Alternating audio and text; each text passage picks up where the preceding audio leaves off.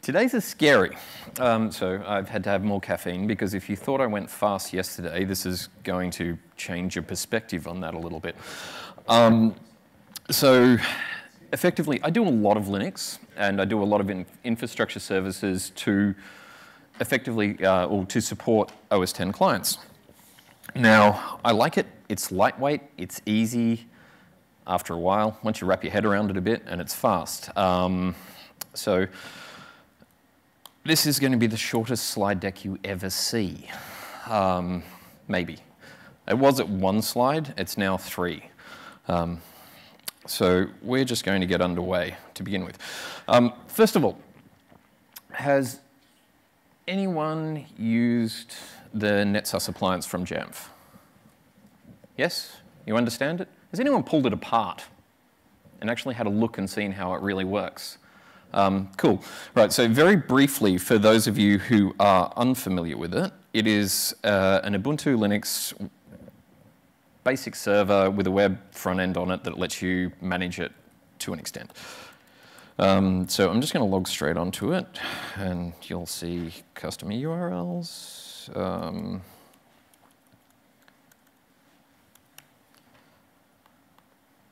So you get the idea. This is freely available from GitHub if anyone wants to play with it. And you have a simple software update server, which uses Reposado at the back end. It's got a web UI to manage it. It's a couple of features missing, but it's not too bad. And it has a netboot server, which effectively uses a forked build of the DHCP daemon from Linux to broadcast the boot service discovery protocol.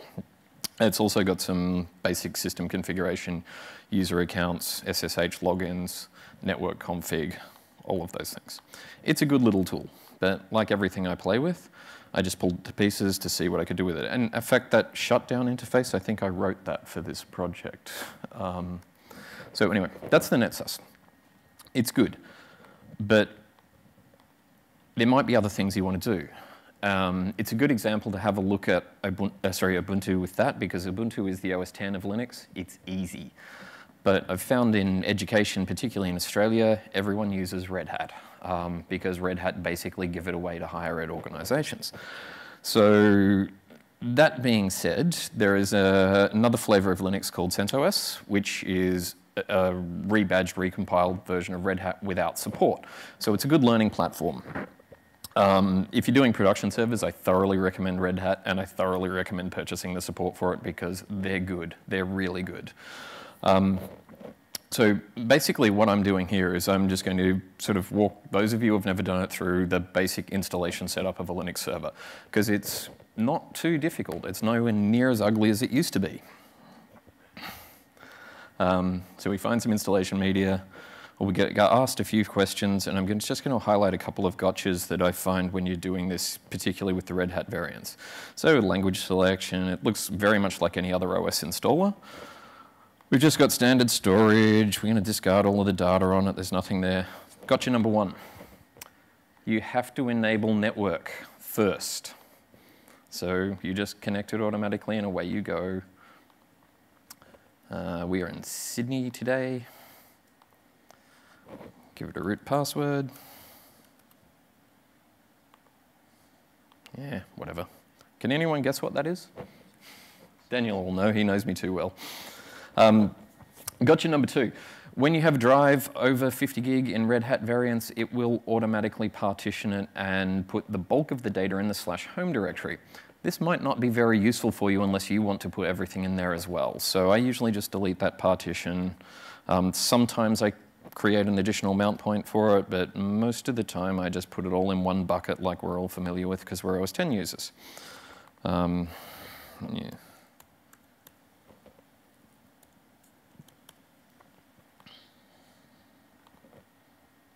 So we're just going to format it, write our changes out to disk. Dum-de-dum-de-dum. And of course it goes slow for the first time today when I'm on stage.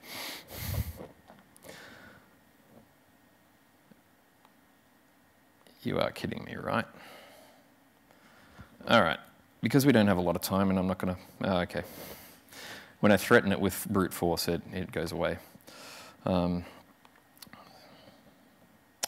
So our installation, this is the way horses for courses, if you want a desktop to play with, I find it generates a lot of overhead, particularly on a headless server in a data center. It's somewhat pointless. I always go with the minimal installation and then add what I need afterwards. And then you get what you need and only what you need to do the job you want to do. You can build very purpose-built servers which perform a lot better. So we check it and it just kicks into install mode. Now, we're not going to wait for that because it takes about 30 or 40 seconds and we don't have that to spare yet. So we'll just skip forward. So we're at a pre-first boot stage. That is basically the screen comes up, says installation complete, reboot. That's where we are now. So we're going to rip into this. Now, from here we have a pretty dumb OS, network's enabled, it's connected to DHCP. This might be a problem if you're in a data center, so you'll have to log into a console and do a couple of things. Also, I'm cheating because I've been burnt by demos before. I've got my installation media attached. I'm going to do most of my installs from the DVD. I'll explain what it is when I break down the commands so that I can do that. And I've also got most of the other stuff that's not in the installation media sitting on my local computer, and I'm just going to pull that in through a curl command. So there'll be a bit of that, but the other thing we'll see in a moment is that I have all of the commands recorded, and this will be freely available for everyone afterwards because there's a lot of them and there's a lot of typing, so I'm just going to copy and paste. All right, now where are we at? So first thing I need to do is get my IP address, which is a simple command, and this is the only thing that won't be there, IP space ADDR. That's the supported thing in most versions of Linux that have got a 2.6 kernel and greater. You'll understand what that means once you start playing with it. So we're living on 172.168.207.134. So nice. We know where we are. I can get my mouse back, release that to the wild, get a terminal, get a big terminal so we can see what's going on. Now,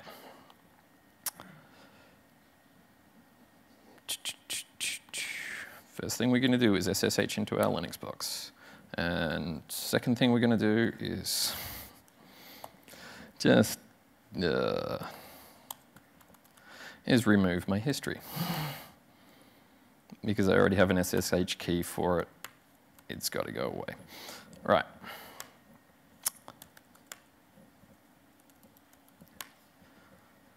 Now, what do we need to do first?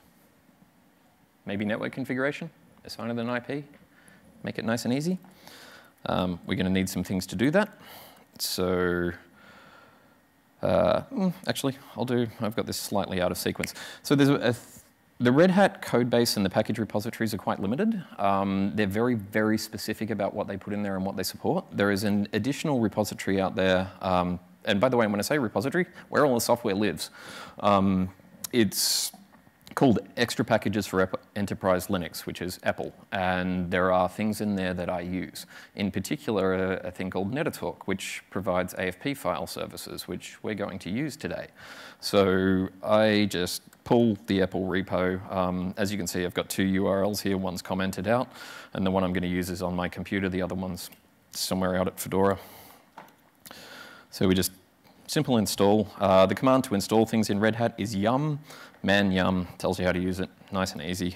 In fact, you can read through this and see all of the different weird and wonderful things I do with it as I'm doing it. I need to create a mount point for my installation media. So we've got that up and going. And now I want to install a couple of useful tools. One of which is a network configuration tool, which I don't even know how to say that. And the other is unzip, because a lot of things come down in zip format and I need to unpack them, and I don't have either of those things yet. This is nice and easy because we can configure our Ethernet interface, use DHCP, static IP, all of that sort of stuff. It's fairly straightforward. We will just save and quit from that. So we're not really going to mess around with too much there. I just wanted to show you a useful tool rather than going in and editing the network config scripts directly, because that is a pain in the ass. That is quick and easy. I appreciate that. Who here sort of uses the command line a lot? Scripting, bash scripting. Okay, sed. Everyone knows what sed is? Okay, I am a sed junkie. I use it for everything, so I don't have to go VI, open up, edit, paste, that sort of stuff. I'm all sed all the time. So all I've done is basically replace the host name in the system config network file with that command, and then set it in memory. No bigs. We can check those things by having a look at what they say. So I've actually just replaced it with CentOS.example.com, and my system should be reporting back an accurate host name now. So that's like doing your change host name commands in OS 10. The second thing I'm going to do, because I'm actually going to install something that is not friendly for firewalls on this, because it opens a lot of ports, TCP and UDP, so I am going to disable the firewall on this server. If it's sitting in a data center and it's not internet facing, I really don't see the need to have it on. It's on by default, and that system config network TUI, there's one that's system config firewall TUI, which does the same job for the firewall, and you can map all of the ports and piss around for hours and hours and hours, and we're not going to do that. So I'm having a look at all of my startup items here that are running, and we have IPv6 tables and IP tables, so our IPv4 and our IPv6 firewalls are different binaries on different service levels, so you've got to turn them both off if you want to turn them off. Linux is very granular, in case you hadn't noticed. I'm just checking the service status of them, making sure that they're not going. So service name, is it doing something? Yes, no, maybe. Service name action is the basic syntax for all of that. There's another thing called SE Linux. Anyone encountered this? Yeah, everyone turn it off usually. I've tried to write policies for it. It gets really complicated, and I hate doing that, so I try and avoid it. At the moment, I only ever set it to permissive mode, which basically means it allows you to do anything, but it tracks it. So if you're trying to write policies, you can record all of the logs and get the dumps out of it and then figure out how to do it, because it's documented like all Linux stuff. It makes your head want to explode. So we're just going to update the policy using sed. We're going to turn it off immediately, and I should be able to see that with the SE status command, and it now says we're all working in permissive mode, so it's not going to stop me from doing anything, which is good. Next thing I want to do is just create a local administrator account. Typically, I disable the root account afterwards and then use only this and escalate my privileges using sudo. That's a fairly good syntax for any user account creation. Your default groups, like we have admin and staff in OS 10, ADM and users. Not really difficult, and you can create them wherever. The default location is the home directory for user homes. C is the human readable name. It's never usually referenced, and our short name is the last argument. Your login shell, you've sort of got to tell it everything all the time. We just want to set it a password, pass wd, and then the username is the standard command for doing this, and then you enter the password twice and away you go. Of course, I'm using really short, stupid words. And I'm granting it sudo access. So we have everything going on there, and I've just got to update the permissions on my sudoers file, because they won't get honored, read, noticed, or anything done to them unless they're set correctly. So that's the actual correct octal mode for a sudoers file. Now, that was a lot of stuff for just a user account. So we're almost finished a basic system setup, and we are 9 minutes in. This is going to get interesting. I'm installing NTP date. Actually, I've already installed it. Great. I'm going to turn the service on in a second. I've just set a time service so it can sync. Actually, no, I'm not going to turn the service on because it can cause network lags. And I'm doing a demo, and I don't trust network lags in a demo. But it is simply turn it on using check config and enable the and then start the service. Right. That being done, we have an OS and a user account. Yay. Nothing difficult. Now, we're going to install some stuff, and we're going to do things. In fact, I will do this. Right, we are installing a package called Avahi. Avahi is Bonjour for Linux, network service location. We're installing Apache, we're installing NFS utils, and we're installing the TFTP server. because we're going to use all of those. And then it installs a whole bunch of other stuff, as you can see, supporting things. It figures itself out and away we go. So we know what our dependencies are. Now, I also need the Netatalk repository, the Netatalk binaries, which come from Apple usually. But because I'm going to do it locally with local media, same thing. It installs Perl and a couple of other bits and bobs in the background, so we're good to go. Now, this. So there are two Python forks out there of the boot service discovery protocol. One of them's Pepines, and I don't know who the other guy is, but I use the other guys. And I do this because in a lot of environments, they're restrictive about installing additional third-party software on Red Hat servers that, like comes from Git and things like that. You have to go through all sorts of weird and wonderful approval processes, and Pepines implementation is probably better, but it's it has a dependency on a few things that you have to pull from Git, and it's got a couple of extra setups. So I found this other one out there that wasn't too bad, but it was a little bit buggy, and then I forked the code, which is sitting in my Git repository, which I think I've put on the last slide. So free to download it, whatever. The URL, the actual direct download URL is sitting here. Basically, it does the same thing, but with all of the inbuilt system binaries. The only thing it really doesn't handle well are binaryplists and the NBIs, so you have to make sure they're in XML format. So, that being said, tiny thing, less than a K in size. We'll just unpack it. And I am just going to jump into the directory. So I've made this one pretty easy for everyone. It'll install on Ubuntu or Red Hat, no problem. Given that I don't want it to go off and download anything, I am just going to comment out the installs because I installed them beforehand.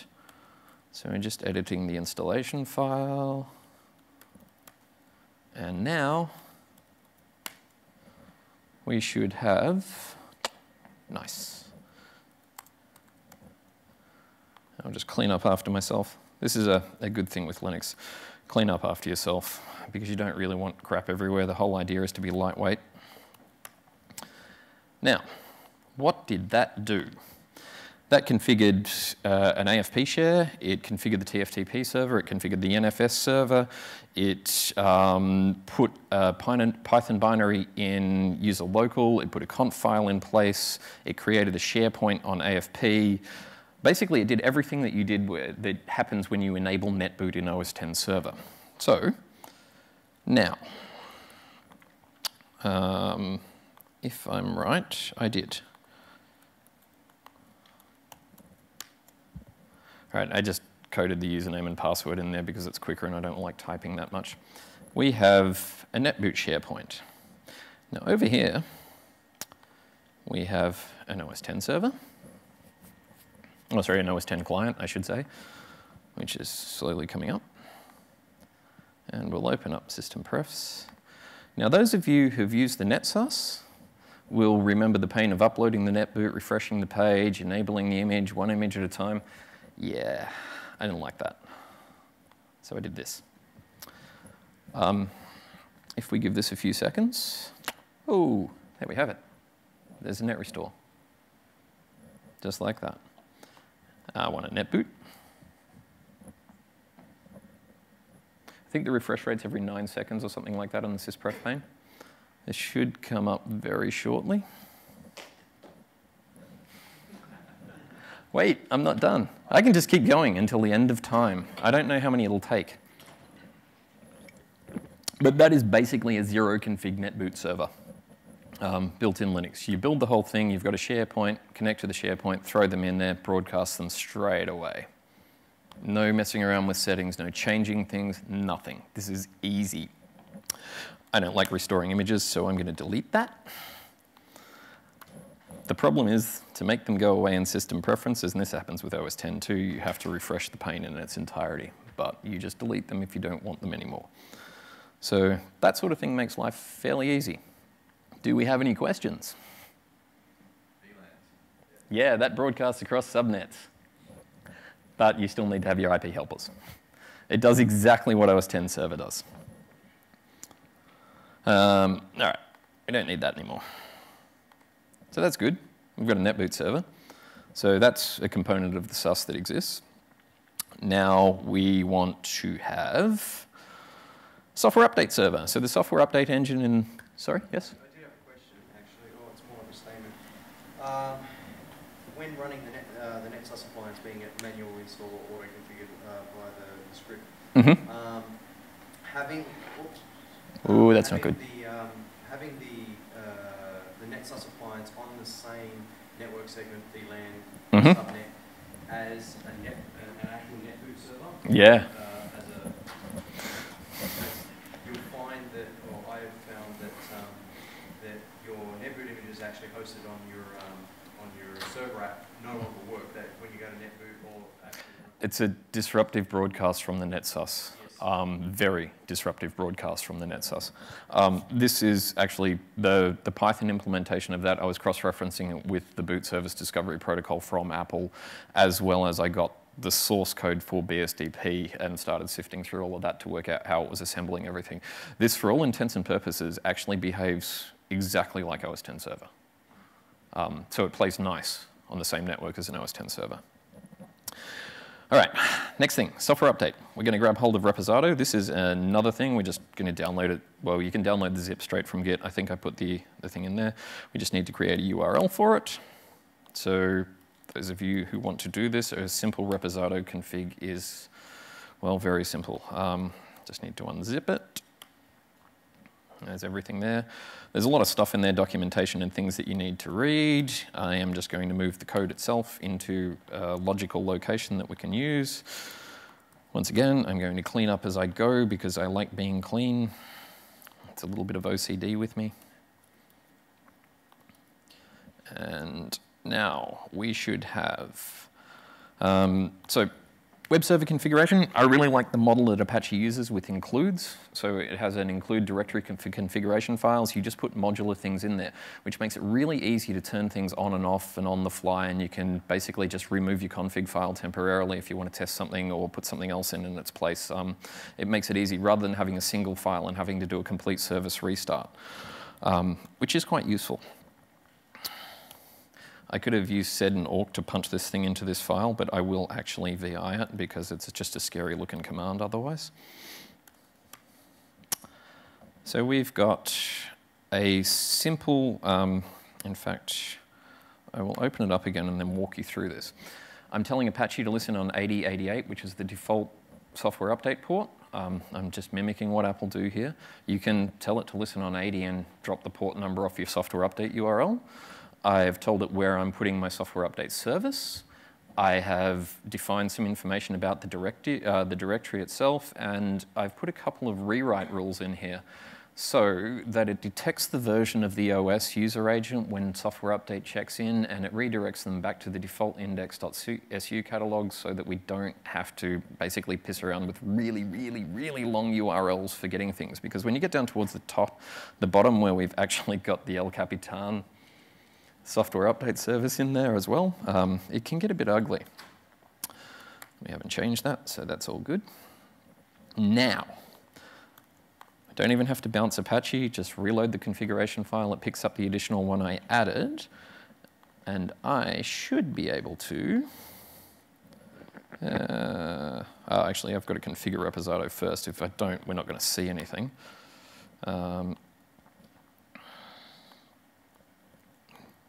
The paths I set up before, where we're going to put everything. This is all very well documented. Greg's really good with his documentation, so it makes it nice and easy. And last but not least, I need my server URL. So we're broadcasting from there. It's all good. Now, be warned when you do this, you're going to download 170 gig of stuff, and it takes a while. So I'm just going to kill the process before it gets too carried away. Then I'm going to just make a little... Actually, here's a thing I like about Linux servers. Placeholder page. Doesn't matter what URL you go to on this, that if you're trying to get a directory listing, this is all you're going to see.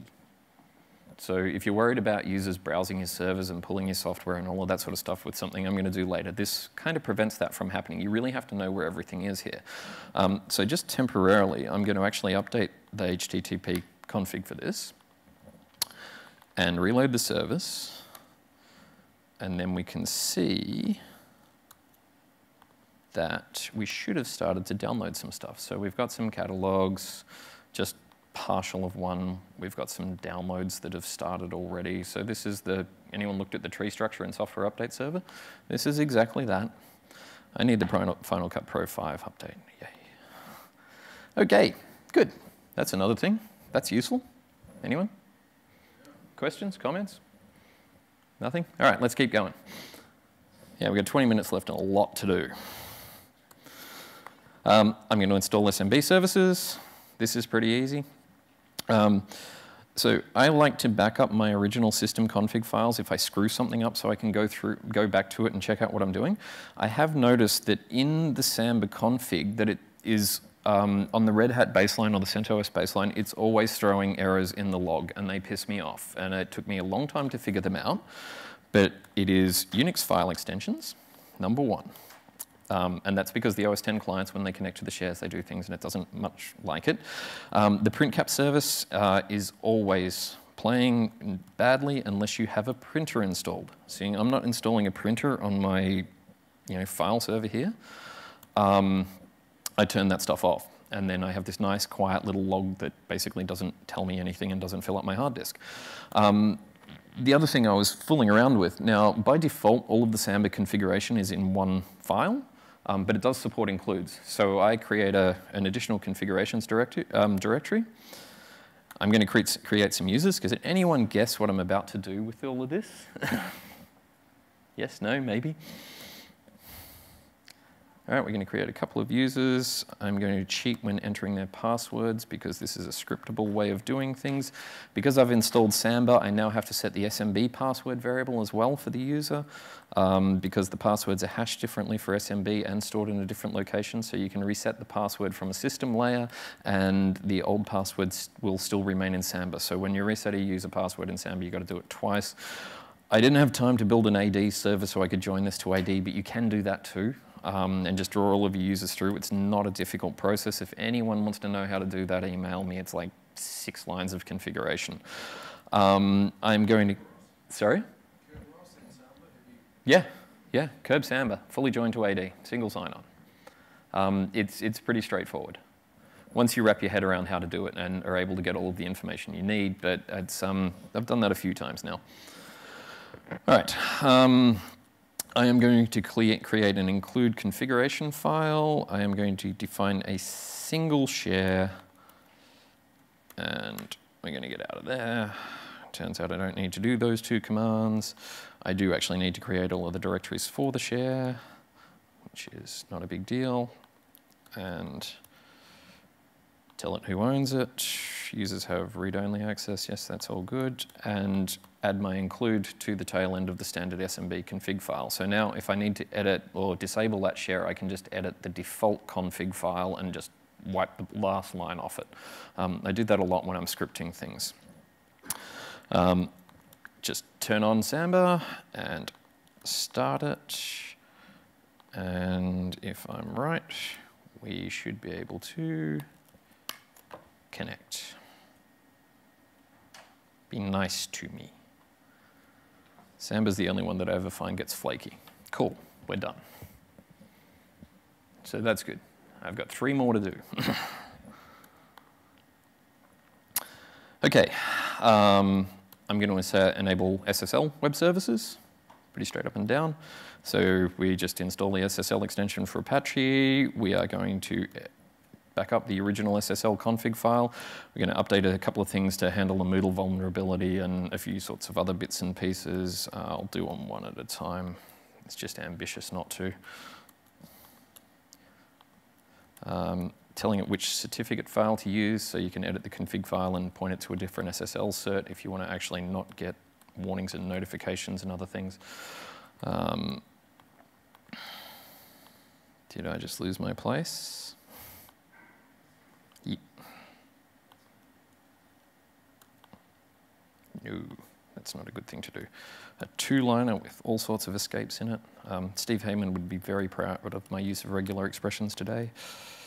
Reload the HTTP service, and I should be able to 1, 3, 4, I believe. Show cert, that is my CentOS server. Happy days. And we hit the placeholder again. We're on. So that's good. So we've got HTTPS going. What about if we want to put authentication on it? So we want to have an authenticated publish over HTTPS of our Samba share. So let's do that, which is a really simple little directive. Now, by the way, pull me up this afternoon. I'll explain how each of these configs work. I'm just pasting them in because we're time short. I just want to show you that everything can actually be done and done really easily. So we've got that. We need to create an htaccess file, which is basically the share permission for users. We need to add HT passwords for our users. First time I issued this command, it has a C in it because it creates the file. Every time after that, you drop the C, otherwise you override it, and only the last user you add can access things. That one took me a little while. Now, I should be able to hit this up. Oh, and things we forget to do. We've updated our configuration. We need to reload it. Let's go again.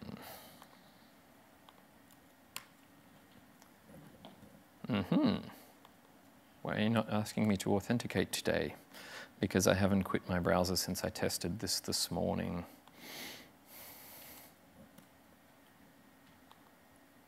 There we go.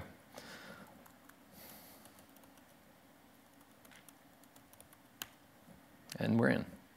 So you can protect SharePoints and things like that over HTTP fairly easily and simply. So that's good. MySQL. This is an interesting one. I'm going to do this two ways. One, I wanted to, I'm going to do it one way, and it's the hard way. I wanted to illustrate the concept of actually getting a bundled generic tarball down from the net, installing it, carving up the config files, and doing all of the hoops that you have to jump through. And MySQL is a good example for that. The other reason why I chose this is because sometimes if you're in a very strict Red Hat environment, they won't allow you to add additional repositories, like the Oracle MySQL repositories, so you will have to do this anyway. So it's a nice little reference point, and the MySQL guides suck, so I just wrote my own. So we need a couple of supporting things. They don't tell you we need them, but we do. So a single library, and we need Perl, because Perl does all of the MySQL configuration scripts. Downloading a tarball means that the users don't automatically exist. I'm fussy about my my users on Red Hat. I like to use the actual system groups and create the accounts the way the original packages from the vendor does it. One other thing of note, Red Hat variants, MySQL only goes up to 5.1 point whatever, and Jamf really recommend that we run MySQL 5.5 or above. So I'm going to do 5.6 because I like unstable things sometimes. So we have to create our group first, then we create our user account. We're done there. I'm going to pull down the MySQL binary, which is a biggie. It's about 300 meg. Oh, yes, 300 meg. I'm going to get rid of the default Red Hat configuration. There is no MySQL installed on it, but the configuration file is in the system by default, so we'll move that out of the way. We'll unpack our tarball into an appropriate location.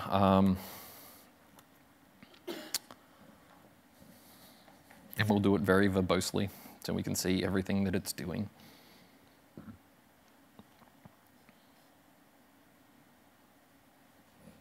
And just about there. We'll clean up after ourselves. We will symlink it into a standard location. So this is interesting. With the tarball install guide from MySQL, they tell you to leave it with this great big huge ugly ass folder name and then symlink it, which has its advantages. When you upgrade it, you just upgrade it, the new version sits side by side, you symlink, you remove the symlink and you link it to the new version.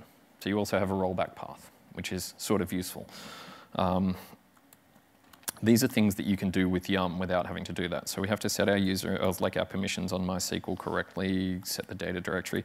Now, it's funny with the tarball, it doesn't play nicely with the system sockets, so you've got to do a bit of hopping back and forward of setting stuff up. So I'm just going to mod the config to do a couple of things to get it going, and then I'll put it back to the way it should be. I have to create a directory for it to put its stuff in, I have to move all of the system stuff over, I have to set the permissions correctly, have to go into, because not everything's in my path at the moment, and execute some things from a relative location. So we need to create the initial DBs. So if you use the Oracle Yum repository, all of this stuff gets done for you. Does not get done for you here. There is also a little thing. So there's a couple of directives that JSS doesn't like very much in the config file, and they're in one line, so I just comment that out so it's no longer a problem. Set a startup item in place, add my startup item, start my service. Yay, we're up and going. Secure my MySQL installation. We have no password. Give it a password. Can anyone? Yes. Whatever. Okay, we're good. I need to get back to my normal working directory and stop my service, create the sockets so we can connect to it correctly via IP. Another thing, because the binaries are in a non-standard location, we have to update the profile path, so I just create a little bash script to do that, make it executable. So etc profile D, things that execute on login. So all it does is updates the path variable. I'm just going to jump off, jump back on. Then we should be able to see that it's mapped and found the path and added the binaries. Useful. Handy little tip. So all of these things can be applied to all sorts of weird and wonderful stuff in the land of Linux. We're going to start MySQL. We're up and going again. Connective to it. Okay, so cool. So I did include the process of doing it from the MySQL repositories. You can see that's a lot easier than what I just did then, and a lot more predictable. I found that from version to version, quite often you have to modify that previous process. I am going to create a database for Jamf and grant it access. Now we're getting somewhere. So now I'm going to install a JSS. JSS has one dependency, Java. So let's get that down there. Java has tons of dependencies, but it's crap everywhere. So one thing, you can take this as feedback, guys. I don't like the Jamf installer for the way it creates the user. It's non-descriptive and it just assigns it a normal user ID. I like it to be a system account. This string is very useful. So I pre-create the user because once the user exists, the Jamf installer doesn't create it. I will grab the Jamf installer. This one I can't give you a download URL for because you have to have an asset in your Jamf Nation account if you have a Jamf Nation account. Unzip it, run the installer, let it go. It'll ask me some questions. Yes. So in a few seconds,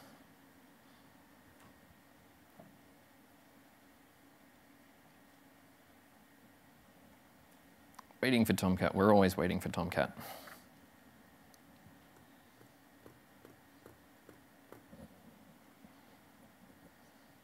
Done. Clean up our installer again. Get rid of it. And I should be able to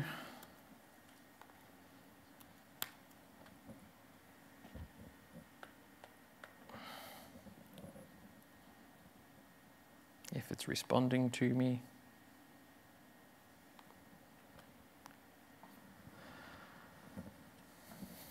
Have a JSS up and going. So, last but not least, let's configure the backups. And we now have a backup of our JSS database. We're in the setup assistant. We're all done. Now, obviously, this is untuned and unconfigured and all of that sort of stuff, but you can get everything down there and you can get it really quickly. Some things of note. I just installed everything in one box. I never do this, ever. That's a bad idea. Service-specific roles, keep them split up, have them virtualized, all of that sort of stuff. Much, much easier, and it lightens the load. So there are things that you need to do after you do that, but anyway. We're all good. A couple of other little things of note. If you want to update all of your software, so this is going to be the first time I hit the internet, and it'll take a little while. And we won't bother with the last commands, which are just basically cleaning up all of the caches and all the crap I left behind while I was doing my installs from other locations and things like that. And look at that. I'm so glad that I used local installs for everything, because this is actually running quite slowly, and it means it would have taken me about 90 minutes to do this top to tail with an internet connection. So it's found everything I need. I'm going to tell it to download the lot and we'll see how it goes. This might also all be sitting in a transparent proxy somewhere now because I've done it once this morning. But this is just downloading and updating and getting everything security patched in one go, because we like to keep our servers up to date. You can specifically install updates by giving them name. Typically it's just what's before the version number. It'll update anything that it depends on being updated all for you. Yum is your friend, unless you're using Puppet, and then it's a pain in your ass because of async processes and all sorts of other fun stuff. Any Puppet users here? Yes? We like Puppet. Puppet is cool for doing Linux servers. You just say make it so. You put all of this information that I just did into Puppet and it would build it for you. We like things that do that. Okay, I'm going to throw that away for now. So that's all for that. So that's good. It's reasonably easy to do. You walk through the command line, you know all of the commands, best practices. In case it wasn't self-evident, when you do stuff in Linux, don't just try it and then say, oh, hey, that worked, and then not know how to do it again. Make whatever you do repeatable and predictable. Very, very important. Because if it's not and something breaks, you will spend countless hours trying to work out what the hell you did in the past and fix it. Believe me, I've made this mistake. So it's got to be solid, repeatable, easy to do. All right. There was a reason why I put everything into a text file and copied and pasted. It's not very far off being a bash script. It wouldn't take much effort to turn that into a bash script. You comment out the VI commands and you just put in some basic straight echoes to build the text files on the fly. So that's kind of cool, and you could change certain parameters into variables and enter your usernames and passwords and everything in a configuration at the start and build it in one go. In fact, I've done that before. And I also got a little bit carried away. So when I was talking about pulling apart the netsus and seeing how it was working, there were a couple of things I wanted it to do. Then I got enthusiastic and I wanted it to do some more things, and then I wanted it to be aware of other servers, and then I wanted it to do stuff. So I kind of put this together, and if we give it a moment, it'll start up. It should do what the netsus does and tells me where it is, which is at 245 today.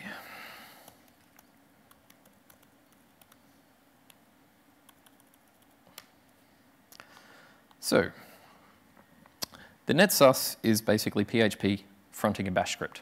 So you can tell PHP to call commands in the system. So we build things in PHP to talk to things in the system.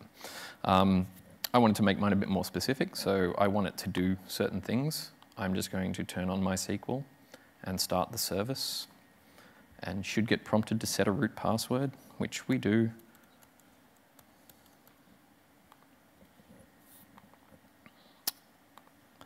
I'm going to install Tomcat. Well, actually, I'm going to install a JSS.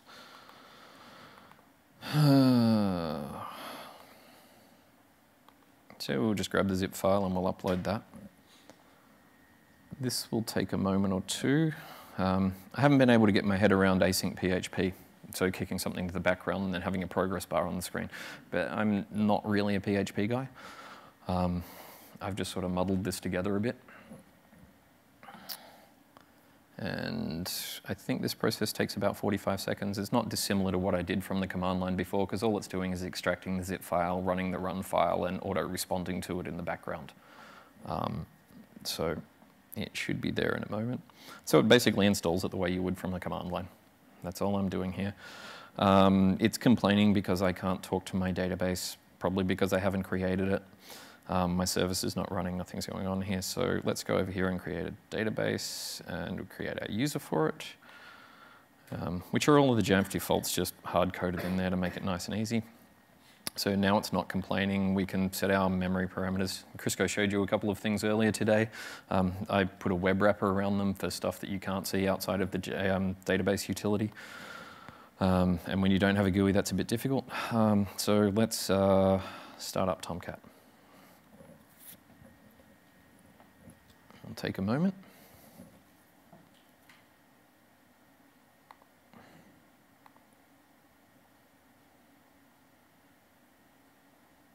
And I've got a nice little stall. Come on. Hate when things are slow. So I'll do something else while I'm waiting for that. I will turn on the database utility. Oh, there we go. No? Yes, there we are. Thank you. And we'll just schedule our backups and delete buckets all in 7 days. Same thing, same schedule. We'll get a distribution point going. We will use AFP and HTTP. That'll be good. Just test to make sure it's working.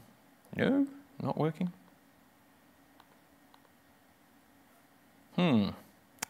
Why not? Because I haven't started it. Yep, all good. Hey, there we are. So that's good. What else would we like to do? Software update server? Well, we've seen that. That's pretty boring. Enable our netboot server. Jump over to here. Upload a netboot image. So I used all of the default passwords and usernames from the NetSUS as part of this, basically because I didn't want to reinvent the wheel for what I didn't have to. So now, this is slightly pimped over and above the NetSUS in the sense that I will just throw 3 NBIs into there and refresh my page. Like I said, haven't got async. So something didn't come through quite right, or I refreshed before I'd finished copying, or the plist is munged, probably in a binary format, or it hasn't finished copying yet. Anyway, that'll come back. Maybe it'll come back, or maybe something's crapped itself.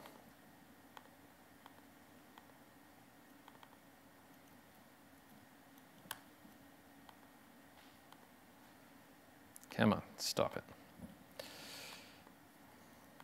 Nothing like brute force to solve a problem. Nope, I've crashed my Finder. Awesomeness.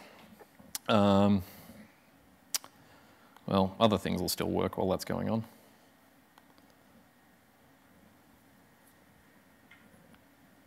And given that I have about 90 seconds to go, I think I've done fairly well in covering it all off. And this is why I wanted to basically give away the build script, because it's just too hard to do so much in a short space of time without actually covering some useful stuff. I should be able to see my netboot server.